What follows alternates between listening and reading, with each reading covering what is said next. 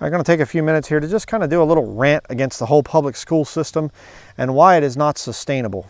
Okay, and this applies to a Christian like myself or to just secular people. You need to start really thinking negatively about this whole system here. This system of the public school system, it is failing. It is a failed experiment.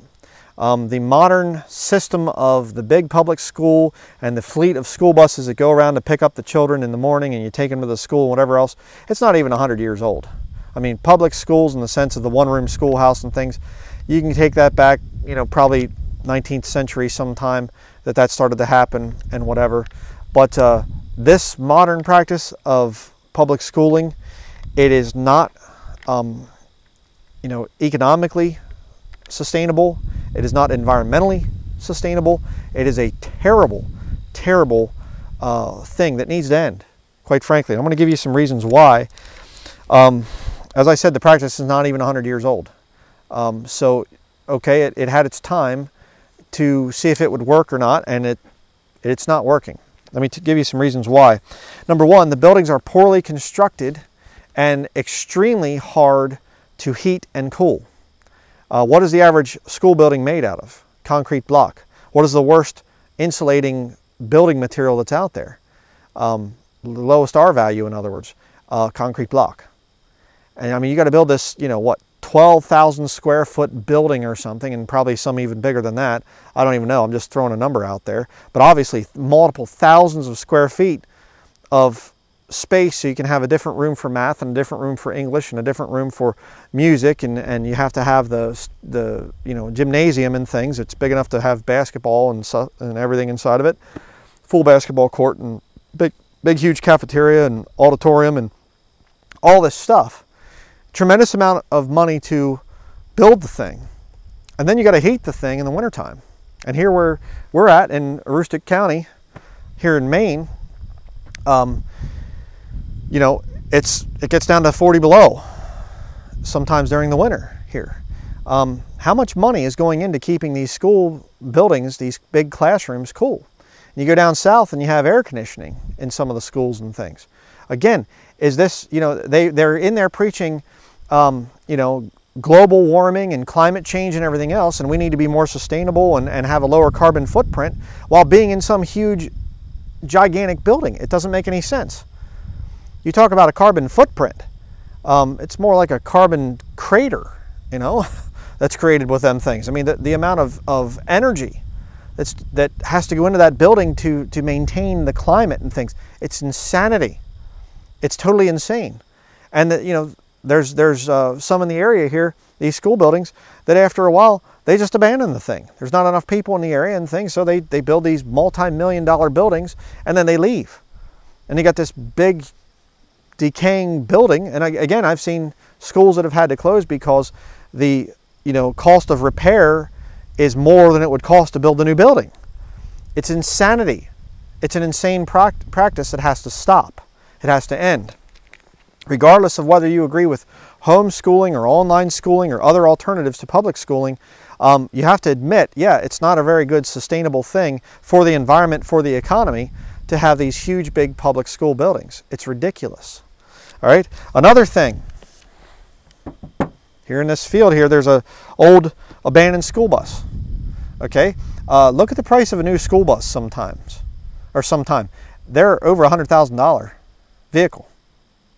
And I realize schools are not replacing them on a yearly basis, and they don't replace all of them at once. Typically a school bus or a school will replace part of the fleet, and then they'll wait a few years and they'll replace a little bit more and whatever else. And then the ones that are junk, they'll go to a junkyard or whatever. Is that really a smart thing to do? You buy a $100,000 vehicle, you take it out on the road. How much does it cost to maintain the thing? How much fuel cost? I guarantee you these things are probably not getting, probably less than, you know, 10 miles per gallon, probably more like 5 to 7 miles per gallon, going around to pick up children to take them to this huge big building that's hard to heat. You see, it's insanity. And then taking them there to preach to them climate change. Absolutely crazy. Peer pressure.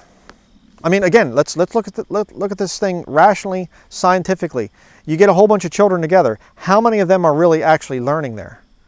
Or is it more about social engineering? You see, that's what the reality of it is. I mean, you know, anybody that's been through public school, I went to public school, graduated back in 1994, and it was social engineering.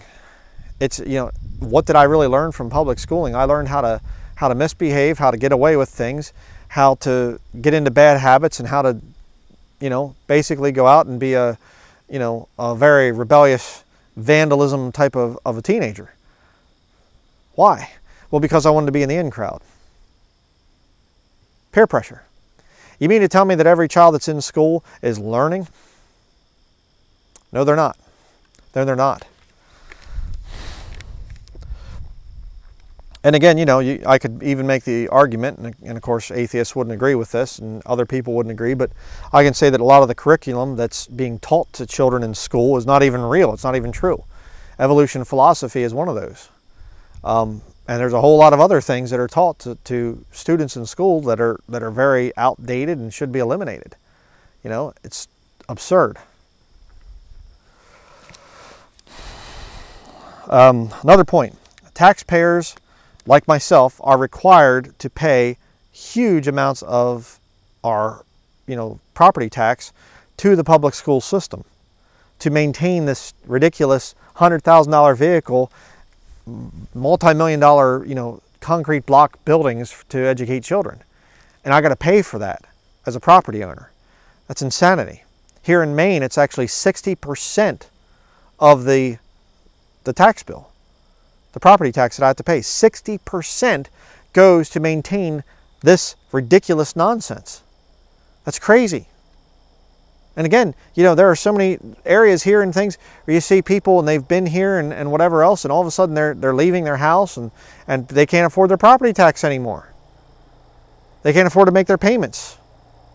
See, if you can eliminate the public school system, you are eliminating a very large chunk of money that needs to be come up with and things. You could put the money towards other things.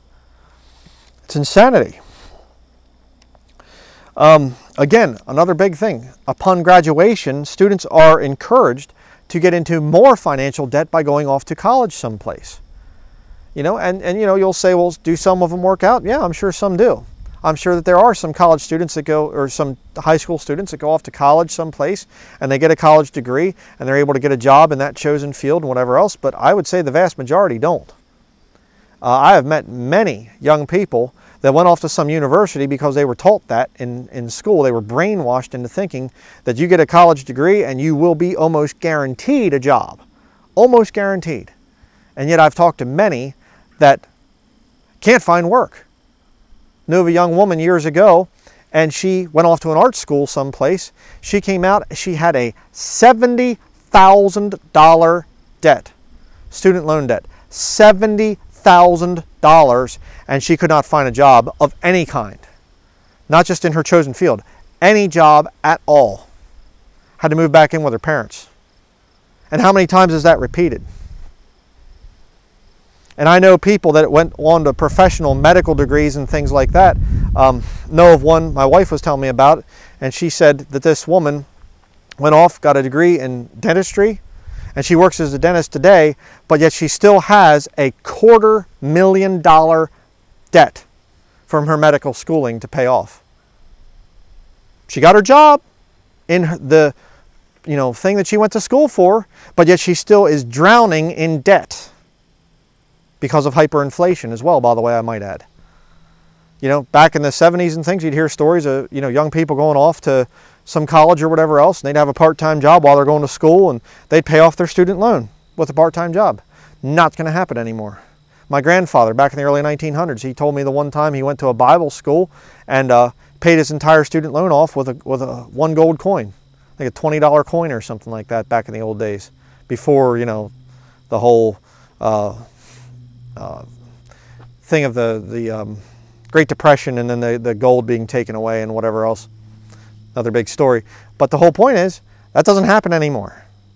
You can't just pay off your loan or your debt anymore. Another thing, you get all these hundreds of students coming into the school. What are you going to do with them around noon? Well, it's time for lunch. Go down to the cafeteria. Okay, now when they go down to the cafeteria, all of the students are fed organic, grass-fed meats, organic vegetables, organic fruits. They're fed the finest antibiotic-free, no, they're not. The school is going to buy the cheapest food that they can get in mass quantities to feed the children. So a child that's raised on a very good diet at home is going to go to school and be fed garbage. And of course, most children today are not being fed really good food at home. It's processed food and everything else. So you're also creating malnutrition among the youths. Whereas a child that's homeschooled or a child that is schooled online, there's not the big tax burden anymore on the parents. They can afford to buy better food. And the child's not going off to school someplace and being forced by peer pressure to say, I don't want to just eat something that might actually be good for me because all the other children are eating the garbage here, the fast food garbage essentially. So I don't want to look weird, so I'm just going to eat what all the other children are eating. You know it goes on. It goes on all the time. That's why children get into drinking underage. That's why children get into drugs. That's why they get into smoking. How many children started their smoking, their alcoholic lifestyle, their drugs, illicit drug lifestyle? How many of them started it in high school? And it got worse when they went off to college. And they go into rehab and things like this. Oh, but the system's working. We can't get rid of the system of public schooling. It's insanity. So I think that's it for my different points here, but it just wanted to make a statement about that, and just, because it's something we talk about a lot, my wife and I. She went through the whole college thing, and her parents told her, you will go to the college deal, and she went to public school, went to college afterwards. And early part of our marriage, we had a student, her student loans to pay off and things, and we worked hard to get it done. But thankfully, she didn't have a huge student loan, but how many people do?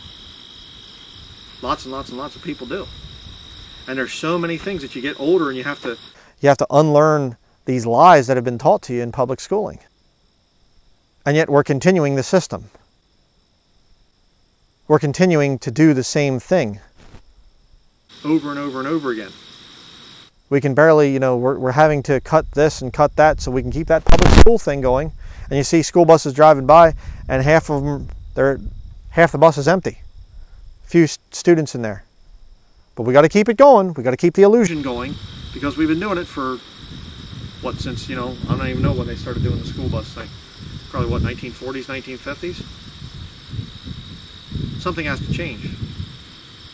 And whether or not people will do anything with this or whatever, I just thought it was necessary to get this truth out there. It needs to be relooked at.